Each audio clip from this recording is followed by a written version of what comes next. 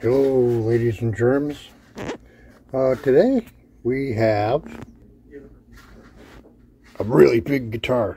No, wait. Oh, we have a small guitar. Actually, it's a regular sized guitar. It is.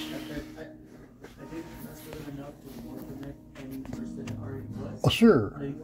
Bless you. Made in California. This one is pretty much brand new. It comes slightly aged and relic. It's Pepto-Bismol Pink bubblegum. Customer would like some locking tuners, and we happen to have in stock some fenders. Nice fenders there. The locking knob and the annoying 2 pins. I hate these things. However, we have a jig.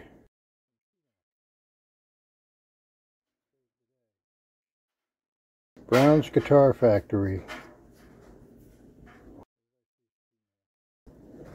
Anyway, this will facilitate the alignment of those holes in relationship to the collar there. Alright, well, I've never used it before, so let's give it a try. Now, this guitar originally came with Fender style kidney bean tuners here, so let's get to it. Now, we're going to get these out. I don't know how tight they are. In most cases, you would do something. I see that these holes are inset precisely for the width of that knurled section of this, which bites into the wood and holds it in place. Okay, and it is very precision here. So when you tap them out from the back, it has happened more than once that the wood will tear out here because these knurled shafts in the collar here grab onto the wood too tightly and the wood will blow out. Now, this is pretty much a new guitar. That would really suck. So, oh, it might move. This might not be bad, actually. Look at that. See, it's tilting. Okay. Well, I'm gonna see what happens without heating it up. Oh, okay. Well, that wasn't bad at all. I was anticipating a fight. Oh yeah. No problem. Okay, so we're not going to heat this up. We don't really need to. These come out very easily.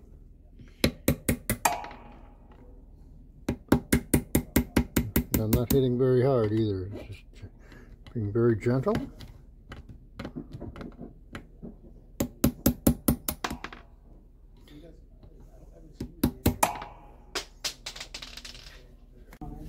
Okay, so we need to ream these holes open. I do not use a drill. It is way too violent.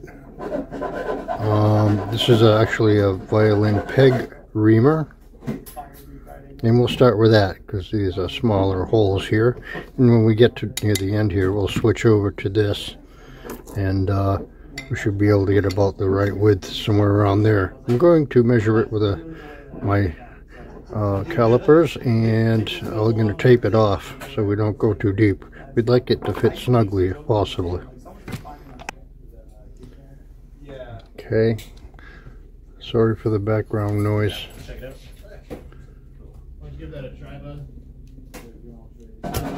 There. Man, it's noisy in here today. That's good. Now bear in mind when you're doing this, is not to push down on the reamer. It's really not necessary. Let the tool do the work. Put it in there and put a little bit of pressure to get it started, and it'll pretty much do the work for you. But don't push down or don't rush it. Just let the tool do it. Cut naturally. Just you do the twisting, baby. Let the tool do the work.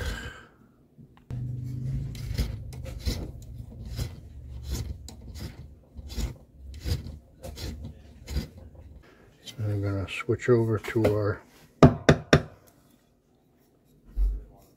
big reamer.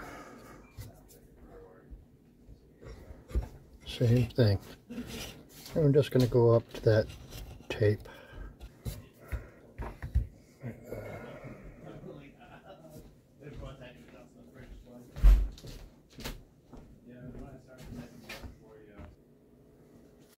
Okay, I've made room for more memory. I was running out of memory there. That's what happens when you get old, you know. Alright, got a line to go by here with the tape. And okay, that looks about right. Okay, we only need to go down about 1/8 of an inch for those posts. So,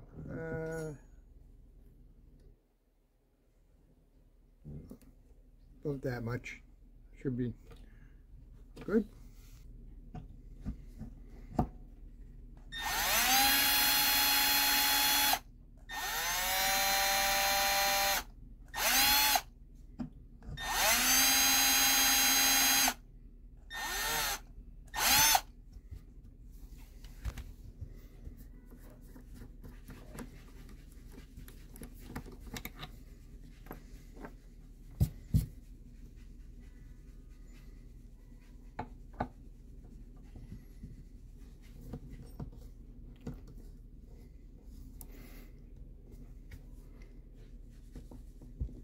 Pretty snug.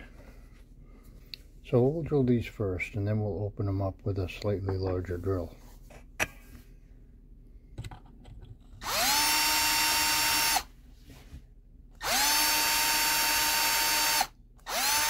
Okay, we're going to open these up a little bit.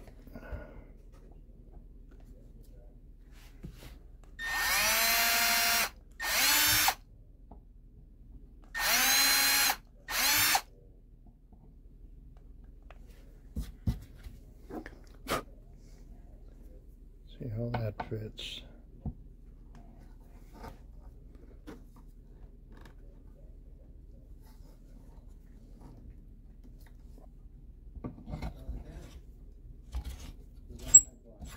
Doesn't take much when you get towards the end there. There we go. Okay, that feels nice and snug, but not almost flush there.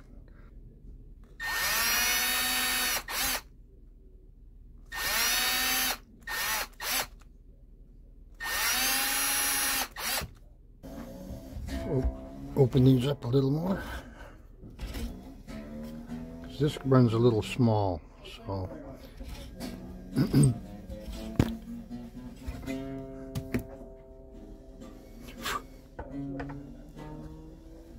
good.